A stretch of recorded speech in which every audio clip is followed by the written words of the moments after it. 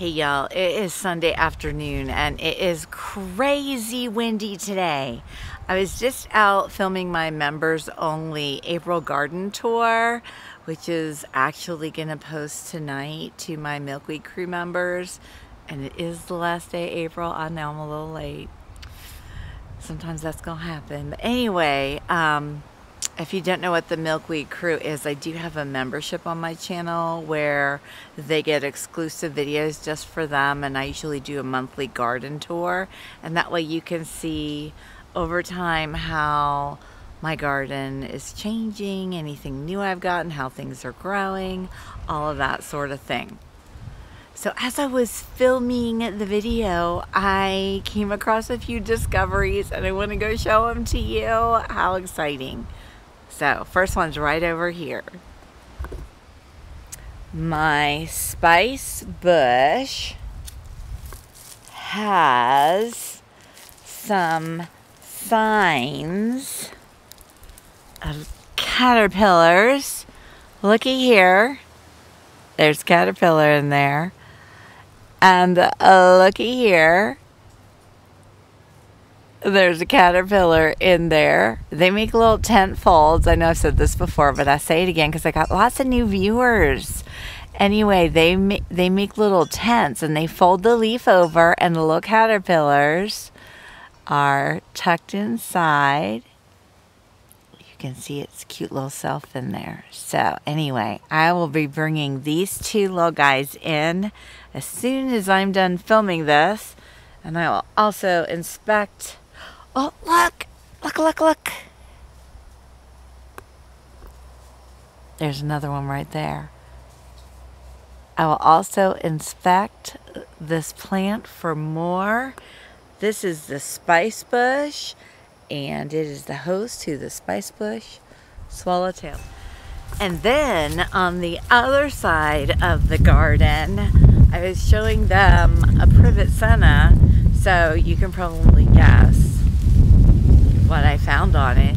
And it's gorgeous, and it's a big one, and I'm like, how have I not found this little one before? So let's go see. This wind is something else. You guys, I can't find it. Y'all, it was right up here and I can't find it, and I'm hoping that it didn't get eaten and that this ridiculous wind somehow blew it off, and it's making its way back to a plant. Where did it go? All right, I'm gonna look around, see if I can find. I found it. Oh my gosh. It's like,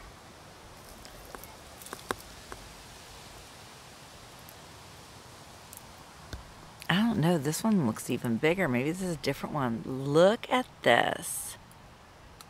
Gorgeous, gorgeous sulfur caterpillar. So I'm going to take this one in, but I don't think this is the one I saw. I think this one is bigger. Oh my gosh, here's another one. Ah, this looks like the one that I saw. This is about the size, so maybe it just moved. So I'm going to move these two into the haven, and I'm going to take cuttings of the two stems, or the three, or however many I find, of the spice bush swallowtails. What a fantastic find.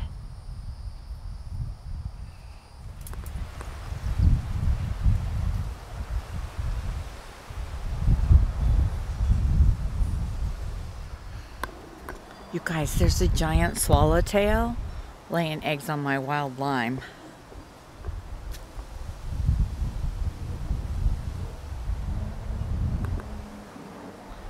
And she is looking kind of rough. Like, one of her wings is totally missing a chunk. Probably because of this crazy wind. I don't know, but she's managing. Woo! Let's see if I can get in.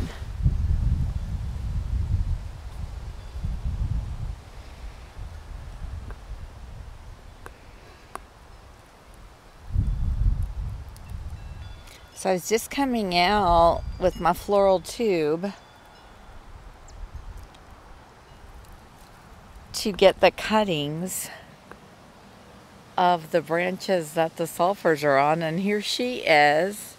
And now I'm gonna have to be looking for eggs. There she goes. So I brought a floral tube out. Now what I'll do is I'll take cuttings of the branches that those two sulfur caterpillars are on, and I'll just set the cutting in the floral tube up next against my host plants in the butterfly haven, because sulfur caterpillars are very particular and they do not like to be moved. They like to feel like they're in control of their lives. They're very dramatic that way. So you have to be sneaky about moving them. You can't just pick them up and move them like you can with monarch caterpillars. You got to make them think it was their idea. All right, so I've got my cuttings. What I do is I trim the plant closest to the branch it's coming out of, because they do better with a thicker stem cutting. And then I trim off all the leaves, as many as I can, the lower ones, and any extra fluff, so that the water can just go to the necessary. Where are you going? Where are you going? There's no place to go. There you go. Back up the other side. Looks like this one has like some sort of little wound on its back. I bet that's from the wind too. I bet it got whacked with another stem. And then the other one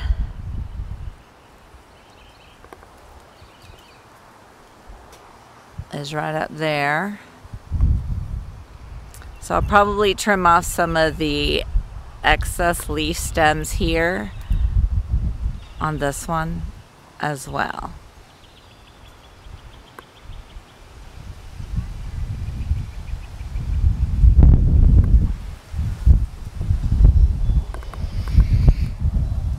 And what I'll do is I'll bring it, you can see there's another one in here in the enclosure.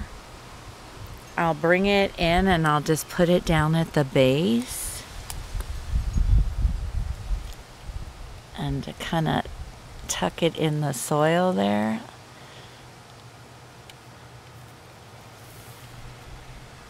And so now it's firmly in the soil, and actually being down lower, these guys have a little bit more protection from the wind.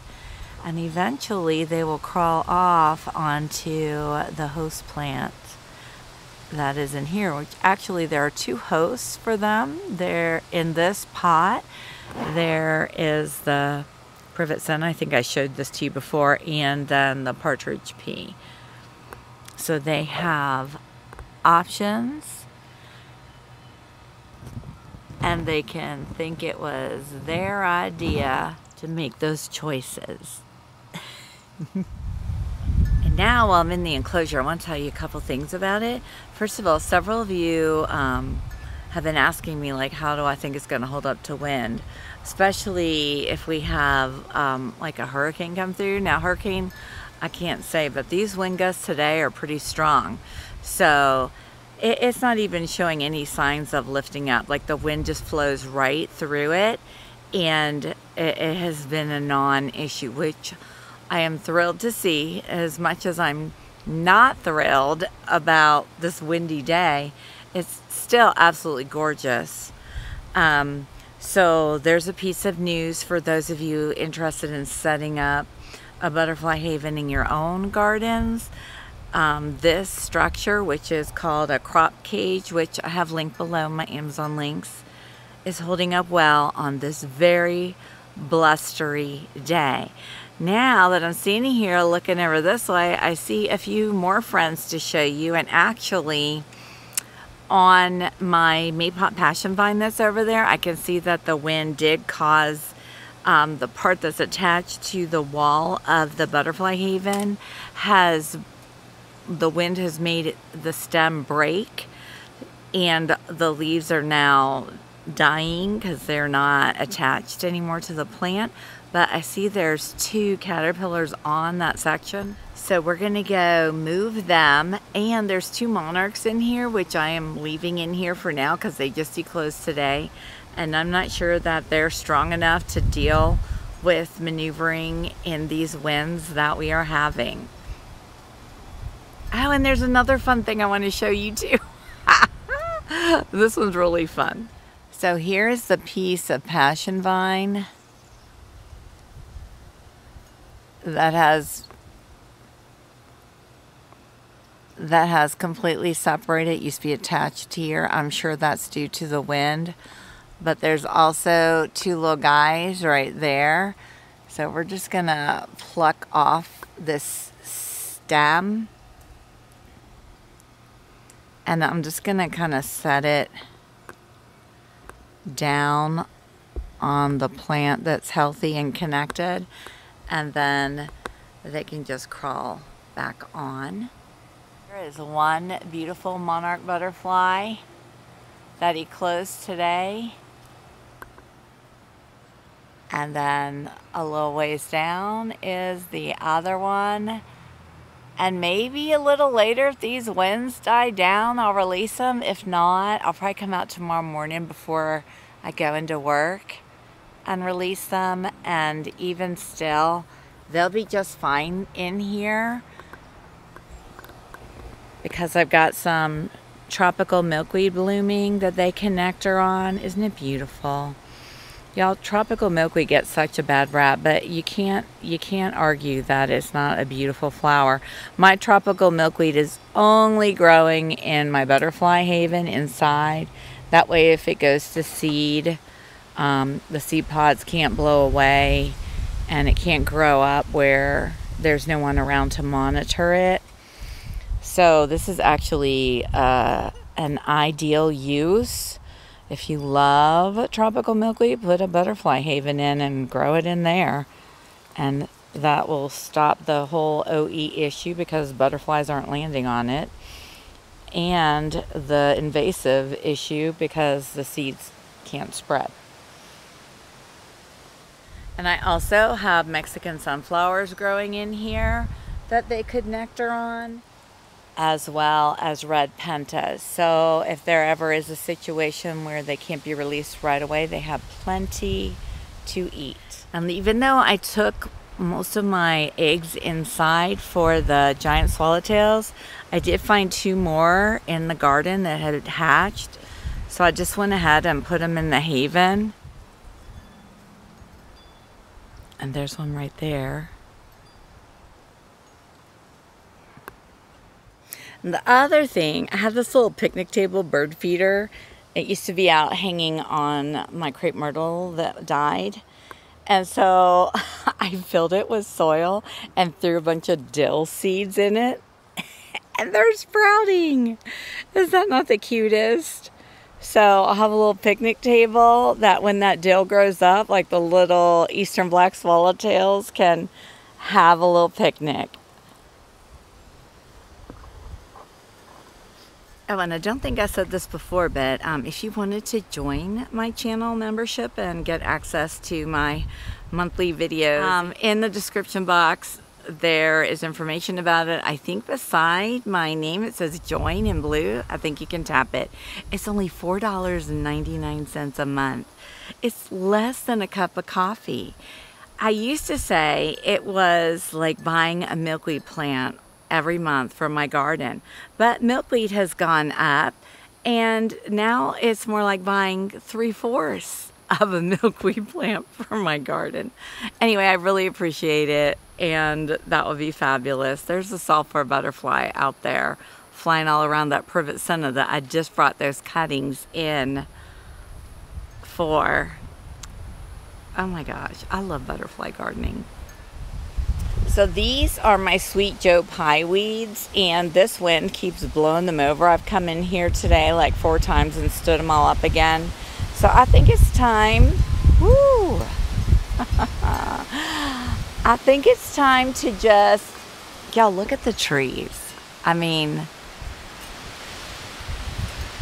It's crazy, this wind.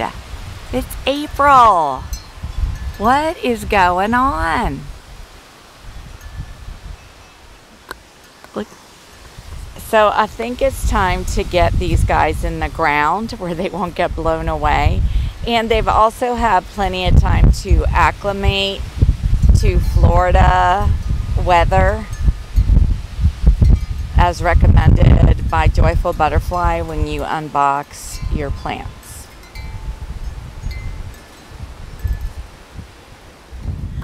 But you'll have to wait and see how the planting of them goes in my next video, because I think this one's full. I'm gonna go try and get you some footage of that sulfur butterfly that's flying around everywhere. It just went over there. You can see this wind is giving it a hard time. I'm guessing it's a female because I think it's wanting to lay some eggs.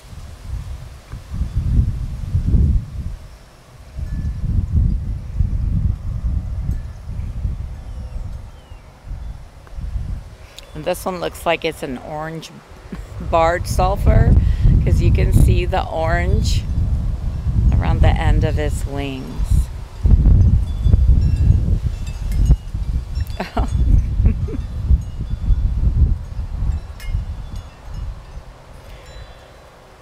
I don't know why it's laying eggs on my butterfly pea, but it is.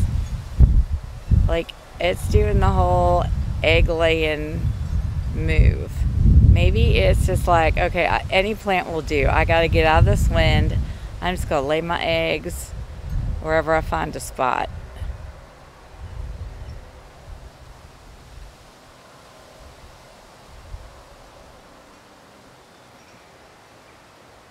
Look at her, she's laying eggs. I'm going to go over there and look, see if I see actual eggs. Is there something about the butterfly pea that I don't know?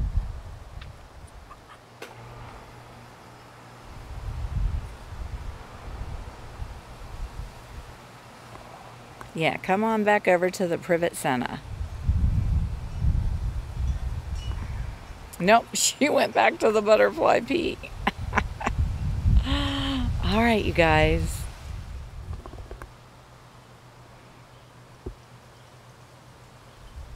Y'all see that little white dot? That is a sulfur egg. She did lay eggs on it. Look here, she is. What is that? I think I'm gonna take a cutting of this in and see what happens to it. I'm gonna do some more research on this plant.